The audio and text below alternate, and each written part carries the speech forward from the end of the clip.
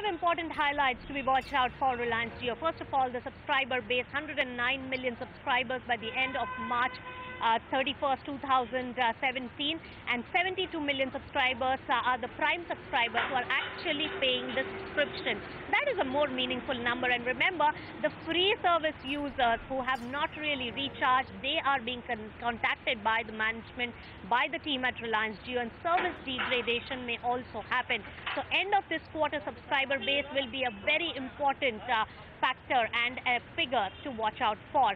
Or in terms of the capital expenditure, 1,79,000 crore rupees is capital under work in progress. Currently, 18,000 odd crore rupees would be the capital expenditure estimated in Q1 FY18, but from Q2 it will substantially drop as large part of capital expenditure has already been taken. As far as the network access issue is concerned, the management assured that most of the issues have already been resolved.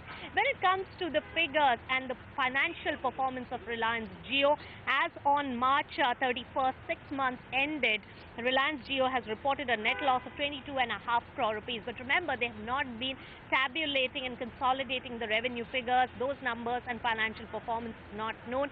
The management is yet to take a decision on whether Q1 or Q2 of FY18 would be consolidating the results of Reliance.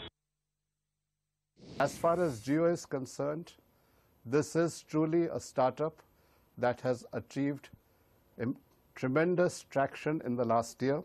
We now have over 72 million paid customers, and our tariff plans are gaining traction.